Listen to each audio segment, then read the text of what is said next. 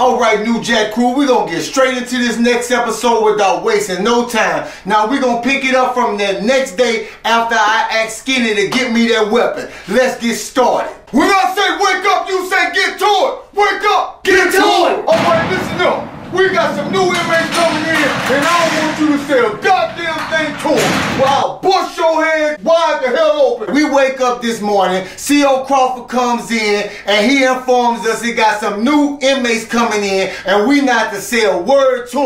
Alright, bring your ass right on down here, inmates, right down this way. Let's go, let's go. Now, when they finally get to our unit, they come in with 5 inmates. When the last inmate come in, we see he beat the hell up. He beat up so bad, his face warped.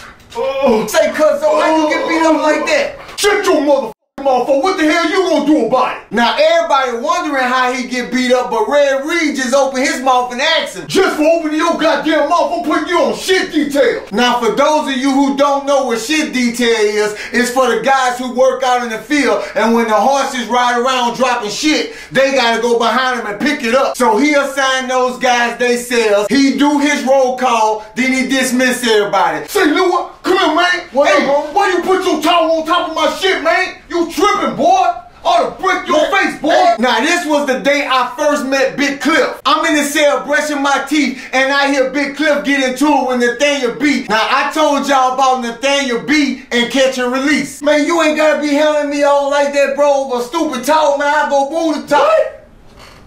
Boom. Oh, oh.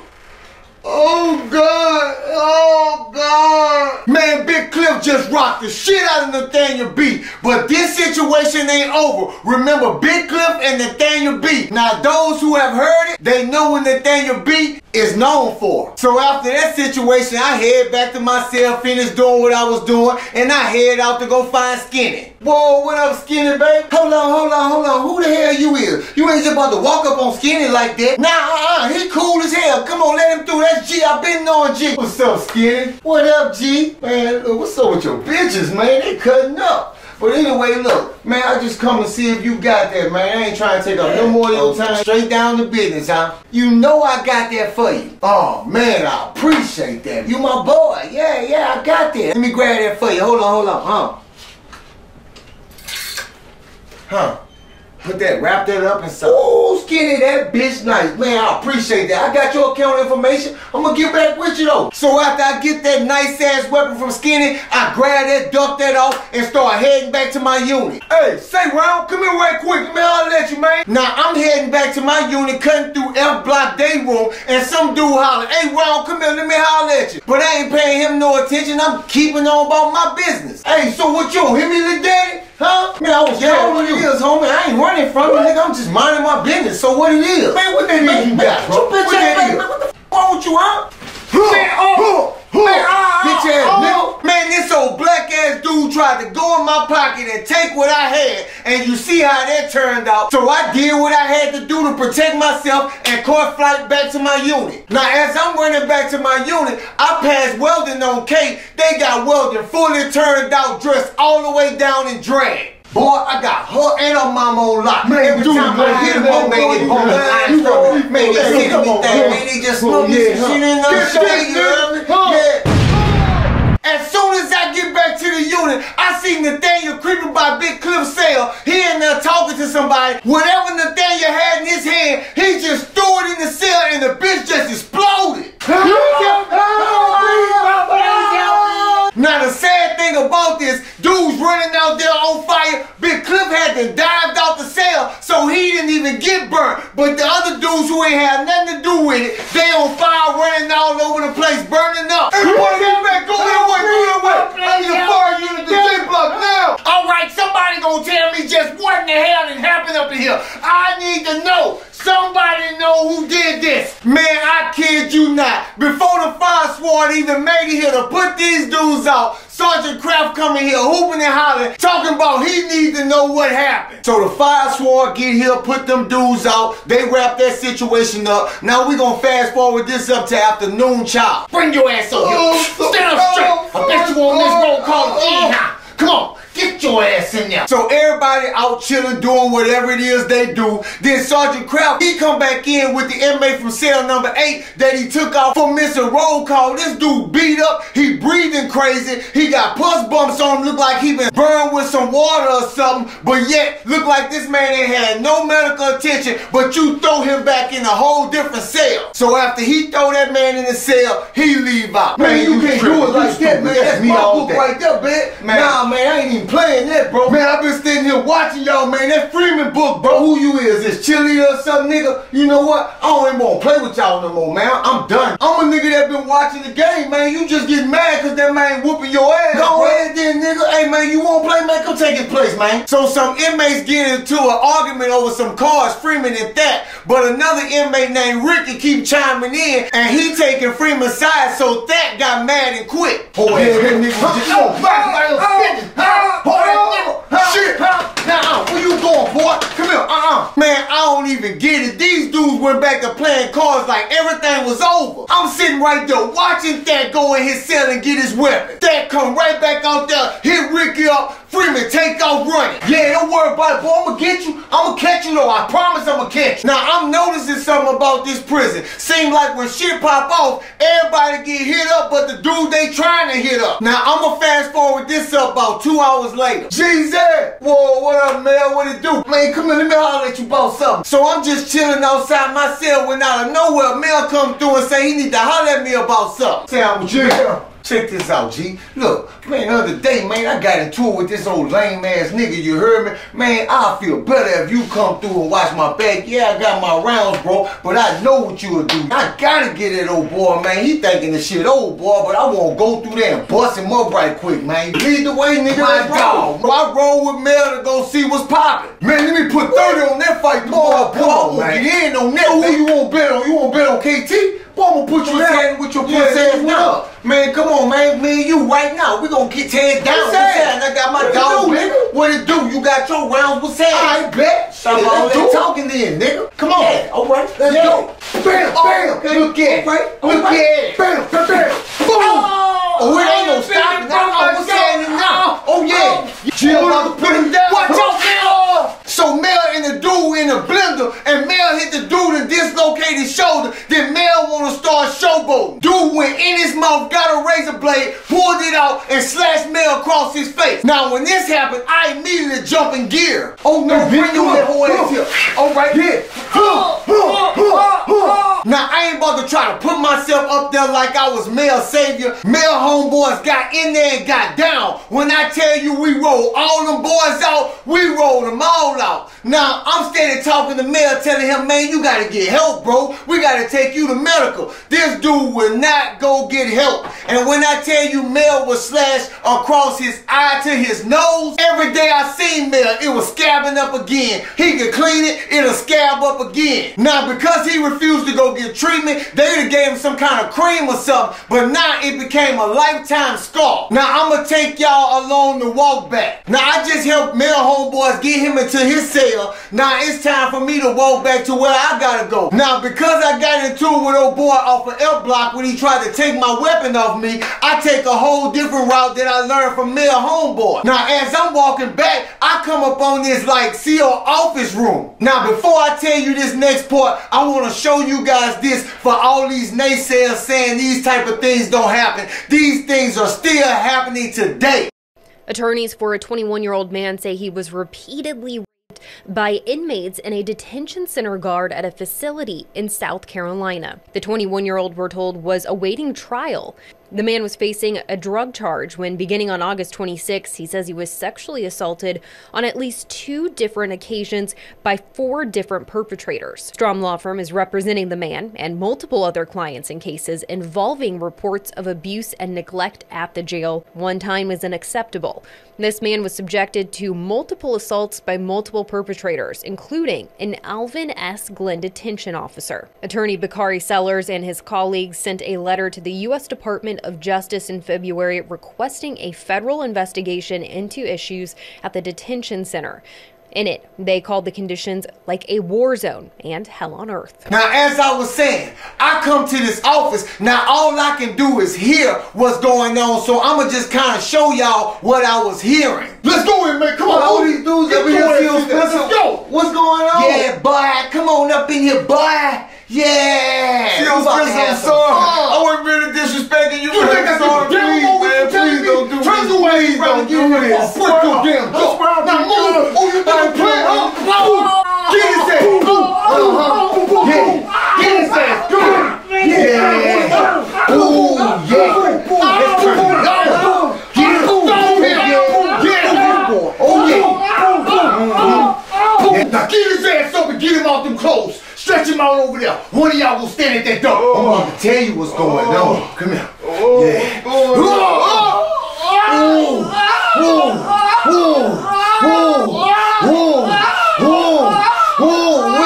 When I tell y'all the shit I was hearing outside this door, I couldn't believe. And it was like 4 inmates. You know, I only did the character of 2 inmates, but it was like 4 or 5 of them in there, and the CO, and they all took turns going inside this man. Now, as if this wasn't bad enough, I hear the keys of another CO, so I go duck off on the adjacent hallway, and I see another CO go to that room, open the door, see what's going on, close that door back, and walk on his merry little way. He ain't walking like he going to get help. He walk off like, I ain't got nothing to do with that. I ain't see nothing type of look. Real talk. So once that CO got out of sight, I bust back out to my unit. I'm going to take us up an hour and something before lockdown. Big 6 on the board, okay. Yeah. 6 tray. Yeah. All right. I see you. Keep fitting. Bam. Yeah. Okay, there you go. There you go. Hell. Now, time winding down, so I'm sitting outside my cell, I'm drawing, you know what I'm saying? Everybody kind of doing what they doing. Dudes playing dominoes, dudes playing cards, dudes playing arm to arm. It got all kind of things happening right now. When I hear, there they go, and when I look, I see Skinny and a whole bunch of queens coming. Nah, where that bitch at? Hold on, Skinny, man. You ain't got to get that one.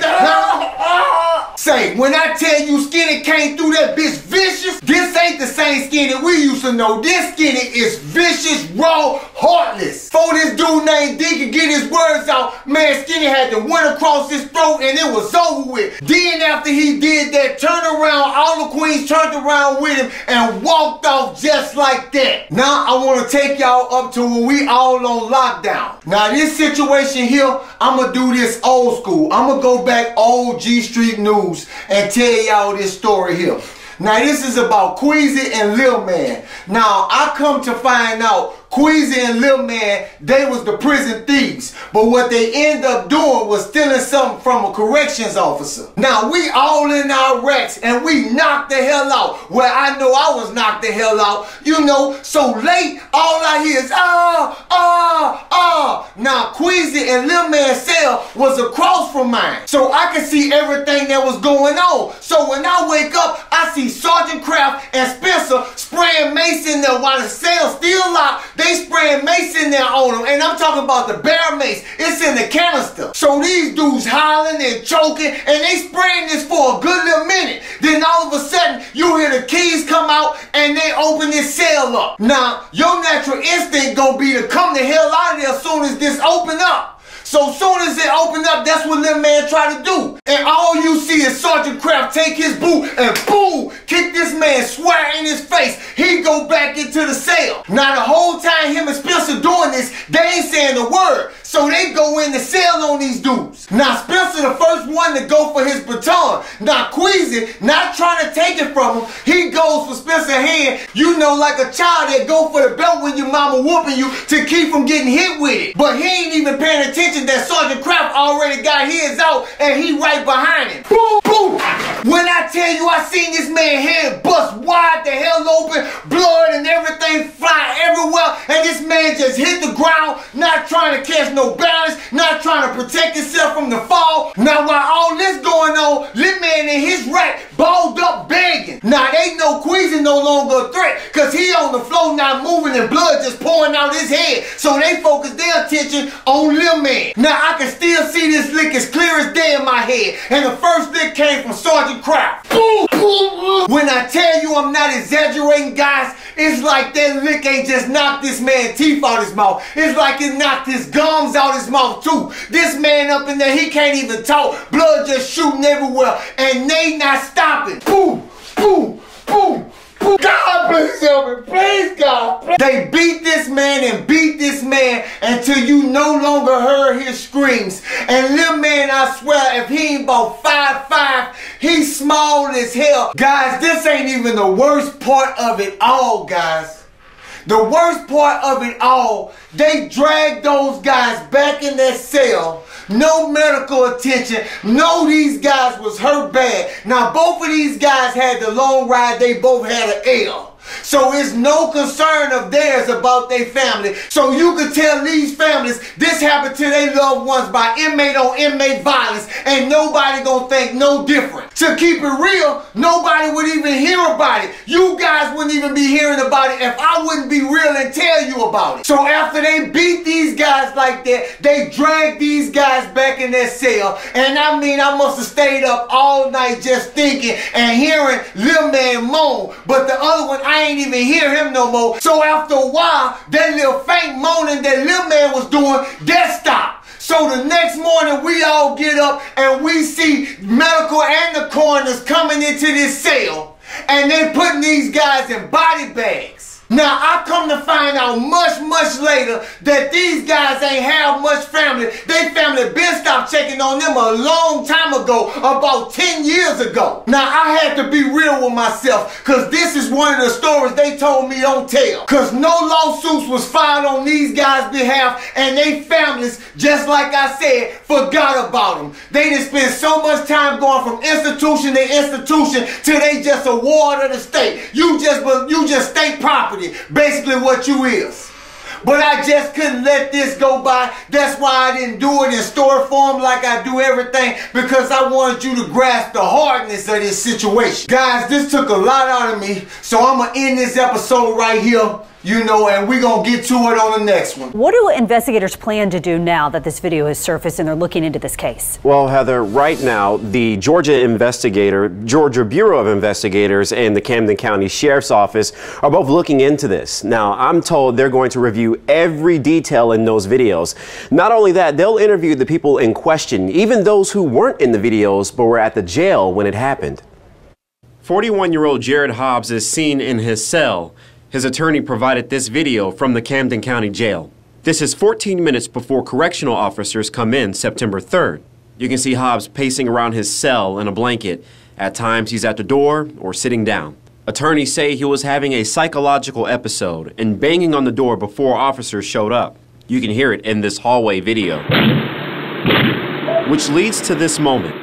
Eventually, they move outside of Hobbs' cell as the beating continues. He can be heard screaming in pain.